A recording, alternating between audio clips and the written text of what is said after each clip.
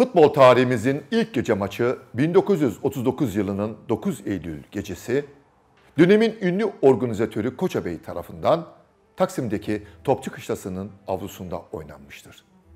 Koço Bey uzun süre düşünür. Ne yapayım ne edeyim de bir gece maçı organize edeyim. Evet ama sahayı nasıl aydınlatacaktır? Limana gider. Hani o kavatoj bayramlarında gemilerin direklerine asılı rengarenk ampuller vardır ya, o ampulleri alır ve Topçu Kışlası'nın etrafına çakmış olduğu direklere o ampulleri gerer. Tamam, saha aydınlandı da top nasıl görünecek? İçi kireçli su dolu kovalar hazırlar ve 8 tane futbol topunu o içi kireçli su dolu kovalara sokup oyuna sokar.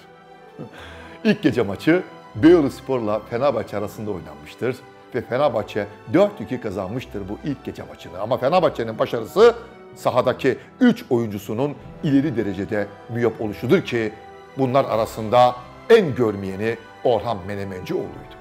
Orhan Bey gözlüklerini çıkardığından ve çok aşırı derecede miyop olduğundan sahaya çıkarken arkadaşlarına şunu söyler.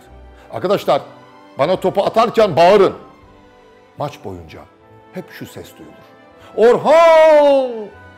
Nerede lan? Nerede? Orhan Menemencioğlu o gece tarihe girer. 90 dakika boyunca sahada olup topa bir kez olsun vuramayan tek futbolcudur.